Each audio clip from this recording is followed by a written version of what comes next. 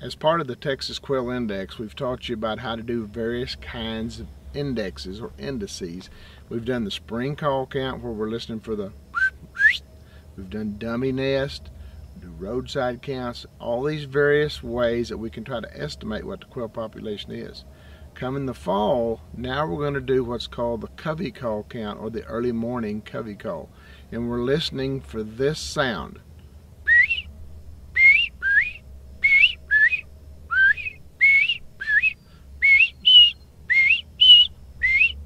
And it's basically a covey waking up. You can think of it as reveille.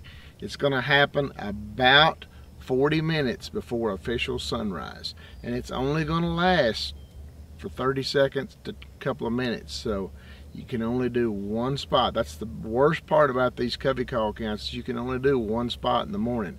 Whereas in the spring cock call counts, we could do 8 or 10 by listening for 5 minutes and moving on. We can only do one of these. So it's really important, if you're going to do several of these, that you have somebody with you and you've got 2 or 3 people stationed at different ones. Here at the Rolling Plains Quail Research Ranch, we have 25 different mile markers scattered across the ranch, and from those mile markers we do our various call counts. In October, we try to monitor every odd numbered mile marker. So we'll get about 13 different samples from across this 4,700 acre property about how many quail we hear whistling. Now the covey call count can give you a crude index to bobwhite density. For example, this morning I heard 5 coveys calling.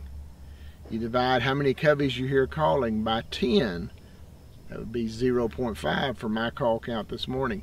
And that says we've got about a bird per 2 acres. And that's a pretty good goal. Anytime we can get close to hearing 10 coveys at a spot, or a bird per acre, that's a really good management goal.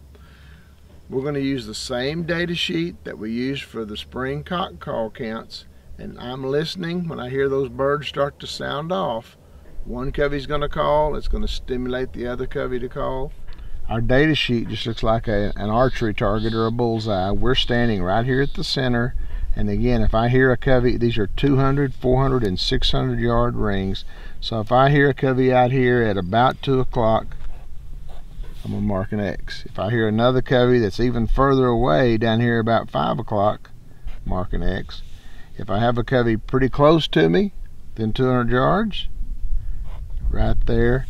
And so like I said, I heard a total of 5 coveys calling this morning. And my distribution would look something like that. We think, in our opinion, we can hear that call for about 600 yards.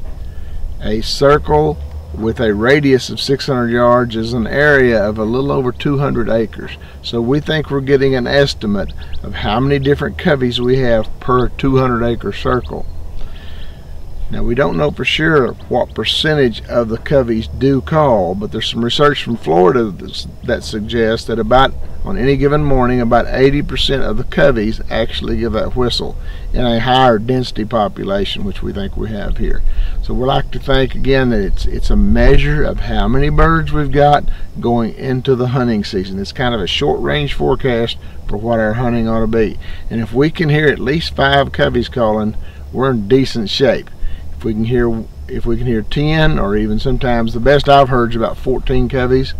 Anytime you get above 10, it's hard to distinguish, but that's a great problem to have.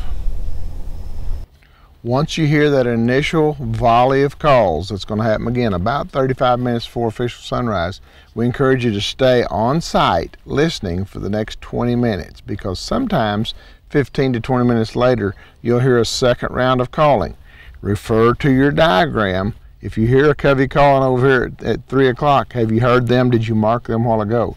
Sometimes it'll be a new covey. So stay for at least 20 minutes after that initial volley of calls.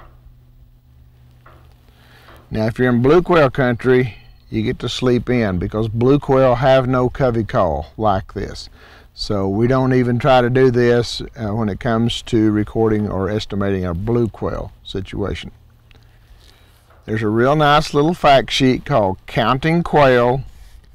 I'll give the address at the end of this webisode, and you can check that out, and it gives you all the details. It's available online in a PDF version, so you can download that and take that with you for a homework example.